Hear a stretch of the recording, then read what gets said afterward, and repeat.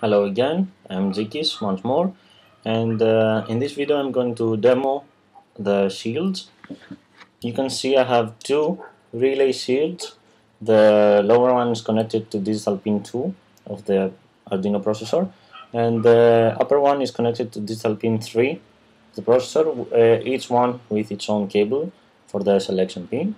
And on the top I have the I/O board, which I have connected the selection pin to pin 4 of the Arduino processor, and this cable acts as a switch.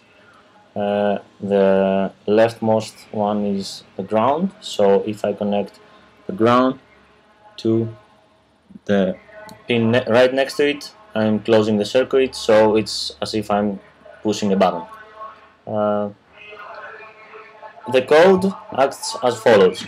As long as the button is connected, it's going to alternatively flip the relays, as you will see. Now, as I said, the FTDI header is right here, so I can just use this FTDI board and connect it.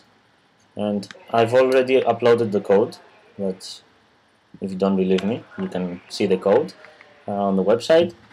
All I have to do is press upload and it's loaded. And it's also powering the board, as you can see. Now the upper board is now high, and as soon as I press the button, you'll see that they'll start flipping every 1 second, and as soon as I stop pressing the button, they just stay like they are. And let me do it once more. You should also be able to listen to the clicking sound of the relay if you don't believe me, and that's about it.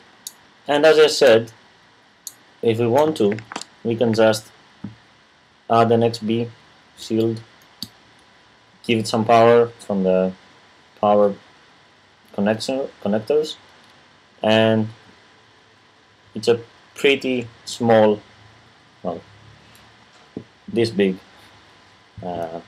relay controller. I'm actually using these to control my shutters, and compared to other solutions, they're pretty small.